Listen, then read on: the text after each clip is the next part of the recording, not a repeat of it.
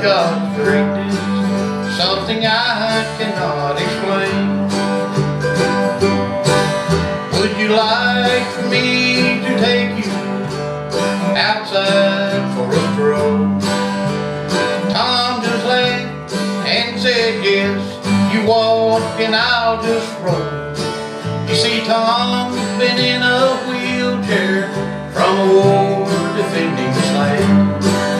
Although his body is paralyzed, he's still quite a man.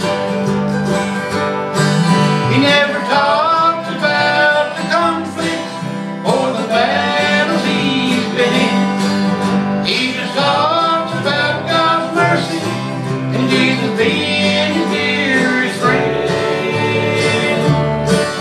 And he talks about that country that he's going to.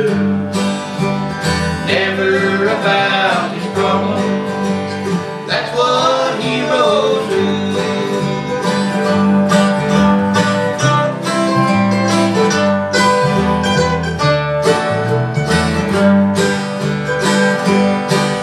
I've learned a lot from this man. I visit time after time.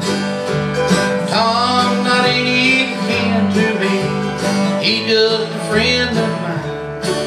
And I've learned from him how precious life really is. He'll always be my hero for the brave things he did.